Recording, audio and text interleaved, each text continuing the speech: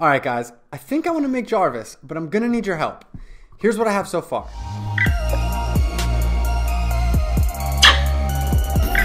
(1974) Stark Expo model scan complete, sir. How many buildings are there?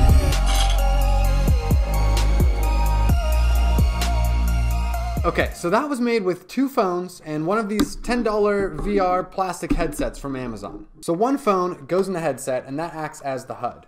And then we have another phone that acts as the controller. This all started last week when I was browsing Twitter. I saw this demo and at first I just scrolled right past it because, like, how dumb is that? Using a phone as an interface for AR? That defeats the purpose of having an AR headset. But the more I thought about it, the more sense it started to make. If we introduce a device as a controller, we could offload processing to it.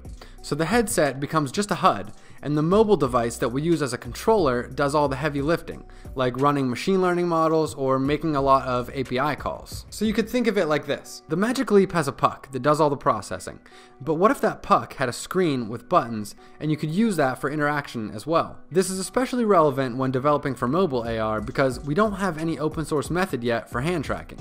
Now, like probably everyone else on this earth, I want Jarvis and I want to be like Tony Stark. So as I started recreating this demo I saw on Twitter, it felt closer and closer to something you would see in an Iron Man movie. So what I'm proposing is this. I think we should try to make Jarvis.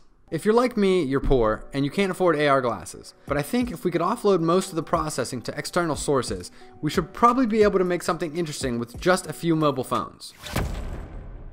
So that demo I already made is actually pretty simple. So I have Vuforia image targets up on my TV and my computer screen. So that's how I'm able to shoot photos and videos onto them. And each image target has a quad that we can render to. So in the case of a sprite, for example, we can just assign the sprite's texture to that of the quad's mesh renderer. And in the case of a video, we can just take the video player component that's already playing the video and set its target renderer to that of our display's quad. Now, the controller phone is running a Unity app as well that sends a broadcast message out every time a UI element is pressed. So every button press sends out a message with the button name, and when a slider is moved, for example, it sends out that new value every time it's changed. These messages are received by the heads-up display app, which is tracking the phone screen by way of another image target. This way we get a message that a button is pressed and we can open up a transform right on top of that button. So here's a few details that I learned in that process that might help you guys out. Number 1, making an AR app for Google Cardboard style VR is not as straightforward as it used to be. So first, you have to make sure the Vuforia module is installed in Unity. Next, you go to Build Settings, Player Settings, and make sure Vuforia Augmented Reality is checked. Next, check Virtual Reality Supported and add the Vuforia SDK there. Now, go to your AR camera and open Vuforia Configuration. Change the device type to Phone plus Viewer, set Viewer Config to Vuforia, and set Viewer Type to Cardboard V1. Finally, we have to add something in a script, so I made a script called Vuforia Settings that I put on the AR camera, and inside there, you must add a function to the Register Vuforia Started callback. So once Vuforia is started, you need to wait a frame. I ended up waiting a half a second just to be safe.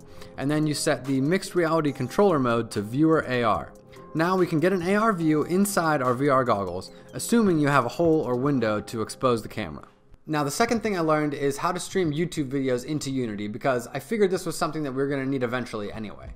Now, I've done this before using a paid asset on the Unity Asset Store, but I wanted to be able to share this project and let you guys play with it for free, so that was not an option. So after some Googling, I did find this guy who made a PHP script that will give us the actual location of a video from a YouTube link. I made a little script in Unity that passes a YouTube URL to this API, and it returns us a usable link that we can pass to the Unity video player and stream that YouTube video to a texture. So if you ever want to use this, you just add a quad to the scene and you add a video player component to it. You change the source to URL and then you throw on this YouTube API script. So put the YouTube URL in there, and when you press play, it will start streaming in the YouTube video. Now, I am calling to this script that he was nice enough to host with Heroku, but I have added the PHP script that he used into this project in case his stuff ever goes down. Now, the last thing I learned when making this project that you might find useful is sending broadcast messages in Unity. I've used C# sockets before for sending UDP or TCP packets over Wi-Fi, which allows you to send messages wirelessly from any Wi-Fi enabled device. So you can go device to device, device to Unity editor, Arduino to Unity editor, etc. However, I was only ever able to get this to work by hard coding in the IP address, which is really annoying. I have done broadcast messages before from Python with no problem, but I've never been able to get it to work in Unity until I found out about socket.enableBroadcast. I feel like a complete idiot. But now all we have to do is specify a port number and set the IP address to all 255s, and it will send the message to anything that's listening on the same Wi-Fi network.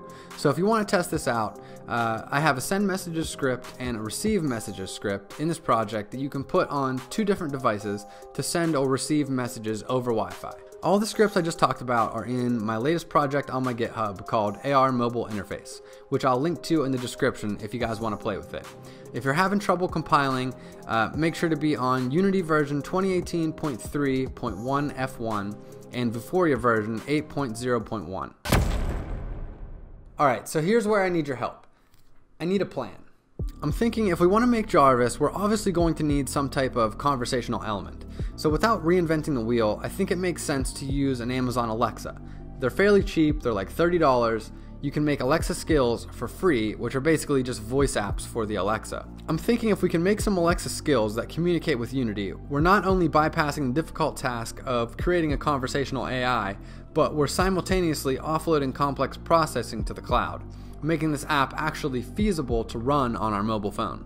So if this works how I think it will, I'd love to be able to ask Alexa to play a particular YouTube video, and then that video plays in AR inside our headset. Or we ask Alexa to say, what is the weather? And then the weather shows up in AR in our headset. So what I need from you guys is some actual ideas. Let me know in the comments what you guys think this thing should actually do. What would be useful? Should we even use the Alexa, or is there some other cloud-based API that I don't know about? I can see this project getting out of control very quickly. That's why I think it's important that we have a clear plan. So let me know in the comments what you guys think. Anyway, that's all I got for today. So I look forward to hearing all of your ideas in the comments section. Don't forget to follow me on Facebook, Twitter, Instagram for more updates on this project. And I guess we'll see you in the next one. Goodbye.